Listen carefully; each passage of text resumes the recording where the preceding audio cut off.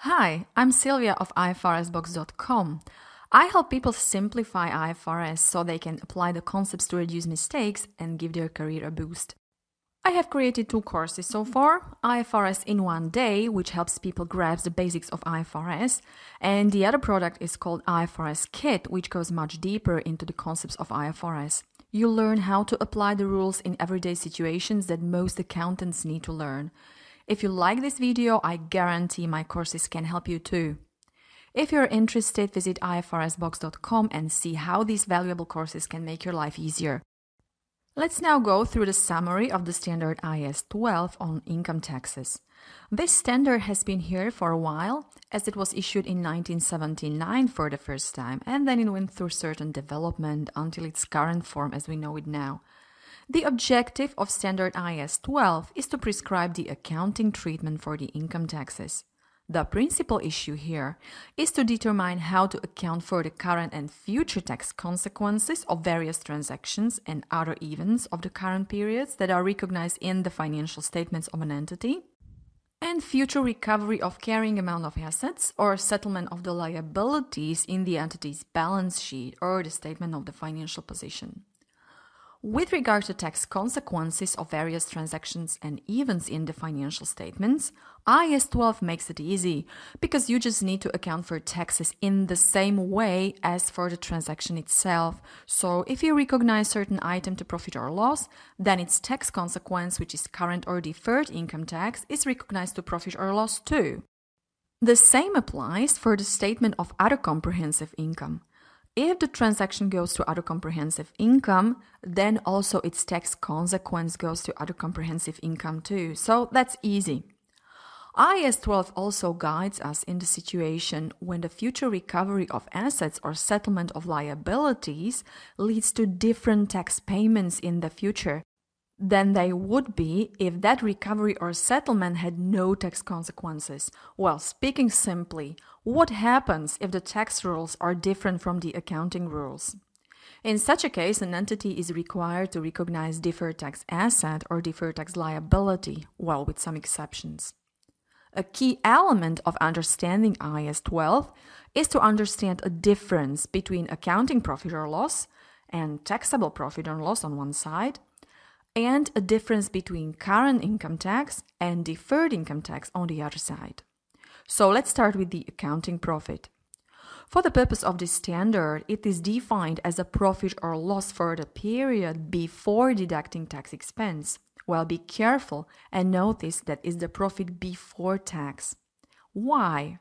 To be consistent with the definition of taxable profit or loss, which is the profit or loss for the period determined in accordance with the rules established by the taxation authorities upon which income taxes are payable or recoverable, if applicable. Clearly, as tax rule in your country might vary from accounting rules applied in your company, there will be some differences between these two. Namely, those are expenses recognized but not deductible for tax purposes. For example, non-deductible expenses for business lunch with customers are not allowable for tax purposes in some countries. Then there could be some income not recognized in the financial statements but included in the tax return. For example, some items taxed on a cash basis. Another type of a difference might be expenses not recognized in the financial statements but deductible for tax purposes, while similarly as with interest taxed on a cash basis, there could be certain expenses allowable only when you actually pay them. Then there could be income recognized in the financial statements but not included according to tax rules. For example, some government grants received might not be taxable at all. Now, when we have arrived at taxable profit from accounting profit, it's time to explain the basics of current income tax. It is the amount of income taxes payable or recoverable in respect of the taxable profit or tax loss for the period. Income tax payable is calculated as our taxable profit times tax rate, while sometimes there could be an income tax recoverable when the entity reached taxable loss instead of taxable profit. Current income tax payable shall almost always be recognized to profit or loss, so the accounting treatment would be to debit expenses in the net profit or loss and credit income tax liability. Well, be careful about negative tax or when the taxable profit is in fact loss. Then you should apply rules for tax loss carried forward, which I will talk about a bit later. However, in some cases, current income tax is debited directly to equity or other comprehensive income, for example, when adjusting opening balance of retained earnings resulting from correction of errors. Now, it's time to talk about deferred tax and explain differences between current and deferred taxation. The first difference between current and deferred tax is its substance. While current tax is the actual amount payable to tax authorities in relation to activities in the current period, deferred tax is an accounting measure used to match the tax effect of transactions with their accounting impact and thereby produce less distorted results. Another difference is the basis for calculation of both. Current income tax is calculated from taxable profit, as we have already mentioned, and the basis for calculation of deferred tax is temporary differences between carrying amount and tax base of individual assets and liabilities. Finally, the timing. While current income tax is payable in respect of the current period, deferred tax will be recovered or settled in the future periods in the financial statements. Now, let's summarize the main principles of deferred tax. Deferred tax is an income tax payable or recoverable in future periods with respect of the temporary differences, unused tax losses and unused tax credits. It is calculated as temporary difference times appropriate tax rate. Temporary difference is calculated as carrying amount of an asset or liability less its tax base. And what is a tax base? Tax base of an asset or liability is the amount attributed to that asset or liability for tax purposes. In other words, tax base of an asset is the amount that will be deductible for tax purposes against any taxable economic benefits that will flow to the entity when it recovers the carrying amount of the asset. Let me tell you the example. Imagine you have an interest receivable of 1,000 in your accounts. If the interest received is taxable on cash basis, interest receivable has a tax base equal to 0. Tax base of liability is its carrying amount less any amount that will be deductible for tax purposes in respect of the liability in future periods. For example, when accrued expenses are taxed on a cash basis, then related liability has a tax base equal to 0. Moreover, there could be some items that are not recognized as assets or liabilities in the statement of financial position and still do have a tax base. For example, research expenses that were recognized in profit or loss in the period in which they were incurred, but tax law did not permit them as a deduction until later period. Once you understand the concept of a tax base, we can compute temporary differences. Temporary difference is simply carrying amount of an asset or liability less its tax base.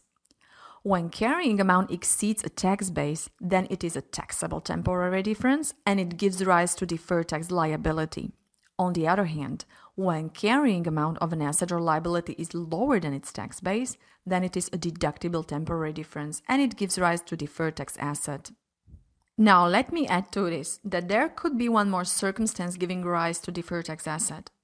When an entity has unused tax losses or tax credits that could be carried forward, then deferred tax asset might be recognized to the extent that it is probable that future taxable profit will be available against which the unused tax losses and unused tax credits can be utilized. Now, let's take a look to some examples of taxable temporary differences. Large group of taxable temporary differences represents timing differences. They are called timing because the recognition of certain item in the financial statements occurs in a different time than its recognition in tax return. Typical example of timing temporary differences is interest revenue included in accounting when occurred but taxed when cash is received. Taxable temporary differences might arise at business combinations. When identifiable assets and liabilities are revalued upwards to the fair value at the acquisition date, but no adjustment is made for tax purposes. The same situation might happen when an entity applies a policy of revaluation of assets to fair value in its individual financial statements. Also, when an asset or liability are initially recognized in the financial statements, a part or all of it could be tax non-deductible or not taxable. In this case, deferred tax liability is recognized based on the specific situation. Well, no matter where the taxable temporary difference arose, an entity shall recognize deferred tax liability for all of them except for 3 cases. No deferred tax liability is recognized from initial recognition of goodwill. No deferred tax liability is recognized in a transaction that is not a business combination and affects neither accounting nor taxable profit. And also, no deferred tax liability on liabilities arising from undistributed profits from investments where the entity is able to control the timing of the reversal of the difference and it is probable that the reversal will not occur in the foreseeable future. Now, let's take a look to deductible temporary differences that give rise to a deferred tax asset. So, timing differences arise when a liability is recognized in one period but allowed to be deducted for tax purposes in another period. For example, healthcare liabilities could be tax deductible when benefits are paid to employees, but liabilities should be recognized when employees render the service. Then business combinations, when identifiable assets or liabilities are revalued downwards to fair value at the acquisition date, but no adjustment is made for tax purposes. The same situation might happen when an entity applies a policy of revaluation of assets to fair value in its individual financial statements and resulting fair value is lower than assets tax base. Also, when an asset or liability are initially recognized in the financial statements, part or all of it could be tax non-deductible or taxable. In this case, deferred tax asset is recognized. No matter where the deductible temporary difference arose, an entity shall recognize deferred tax assets to the extent that it is probable that taxable profit will be available against which the deductible temporary difference can be utilized. With regard to measurement of current tax liabilities, we have already learned that those should be measured at amount expected to be paid to tax authorities using appropriate tax rate enacted by the end of the reporting period. How is it with the deferred tax? What tax rate shall be used? Well, in measuring deferred tax rate expected to apply in the period of settlement or recovery shall be used, but based on tax rate that have been enacted or substantively enacted by the end of the reporting period, so no estimates. Sometimes different tax rates apply for different types of transactions, and the measurement of deferred tax liabilities and deferred tax assets shall reflect the tax consequences that would follow from the manner in which the entity expects to recover or settle the carrying amount of its assets and liabilities. Finally, I want you to remember that neither deferred tax assets nor deferred tax liabilities shall be discounted. The reason is that discounting would require detailed scheduling of timing or reversal of each temporary difference, which is time-consuming and impracticable and often produces different results within different companies. IAS 12 also sets rules for deferred tax related to investments in subsidiaries, associates, and joint ventures, and specifically in parent and group accounts. Now, let's talk about where to recognize deferred tax. Under the most circumstances, deferred tax is recognized as an expense or income in the profit or loss for the period. However, there are a few exceptions. When we deal with a transaction or event that was in the current period recognized outside profit or loss, for example directly in equity or in other comprehensive income, deferred tax arising from such a transaction is recorded exactly in the same place as transaction itself. So what items are recognized in other comprehensive income? For example, when you apply revaluation model according to IAS 16 and account for revaluation surpluses to other comprehensive income. And what do we normally account directly to equity or accumulated profit or loss? When you correct the errors from previous reporting periods directly to equity, or when you apply change in accounting policy retrospectively.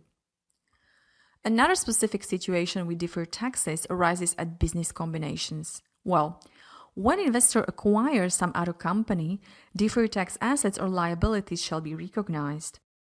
In this case, deferred tax affects the amount of goodwill or bargain purchase gain of investor. However, no deferred tax liability shall be recognized on initial recognition of goodwill. Now, let's talk about presentation and disclosures related to deferred tax.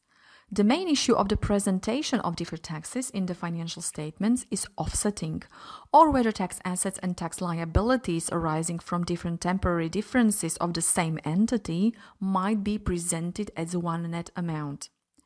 Well, with regard to current income tax, an entity might offset assets and liabilities when two conditions are fulfilled. The first one is that an entity must have a legally enforceable right to set off the recognized amount. In most cases, this condition is fulfilled when the taxes are levied by the same tax authority who agree to settle in a net basis. The second condition is that an entity intends either to settle on a net basis or to realize the asset and settle the liability simultaneously. With regard to deferred income taxes, the entity can recognize the net amount only when it has a legally enforceable right to set off current tax assets against current tax liabilities, and we have just said when it happens. But also, deferred tax asset and deferred tax liability must relate to income taxes levied by the same taxation authority or the same entity. So just be careful when preparing consolidating financial statements and combining parents and subsidiaries deferred taxations. They cannot be offset. IAS 12 requires to present a number of disclosures related to income taxes. For example, major components of tax shall be disclosed separately. Amount of income tax relating and charged directly to equity and statement of other comprehensive income. Explanation of changes in tax rates and other. So that was a short summary of IAS 12. I appreciate you watching the video and I trust you learned a lot. If you or one of your colleagues or friends want to take your IFRS knowledge a little deeper, check out a sample of the course IFRS in 1 day by signing up for email updates at ifrsbox.com. You'll also receive the ebook Top 7 IFRS Mistakes That You Should Avoid. You'll be joining thousands of other accountants who have benefited from my courses. Thanks again and have a nice day.